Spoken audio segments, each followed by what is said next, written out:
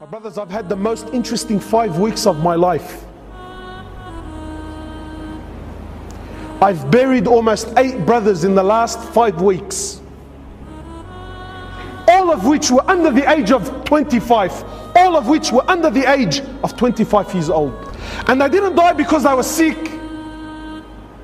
They didn't die because, you know what, he had some illness that doctors couldn't work out. No, perfectly fine boys. Wallahi, one of them, 18 years old, built like a tank. We actually had to bend his legs when we put him into the ground. He was so big, we actually couldn't fit him into the hole. We actually had to bend his legs to get him in there.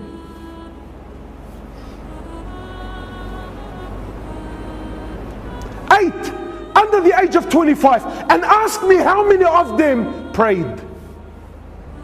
None of them.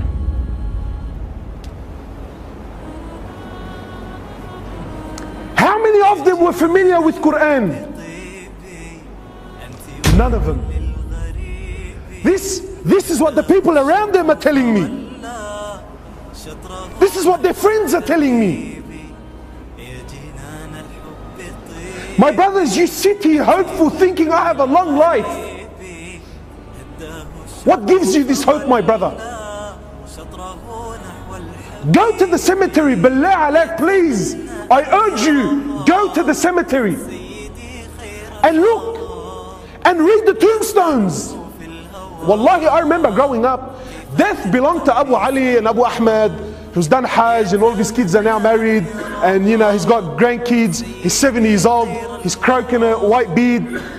Those days are long gone. You know, I'm 30 now, and for the most part of my life, every funeral I went to was in the old section of Rookwood Cemetery. In the last few years, we filled up that one, plus 2 new sections that they gave us, and we're already halfway through the new one that they gave us. And 70% of these people that are buried there, 70% are under the age of 35 years old.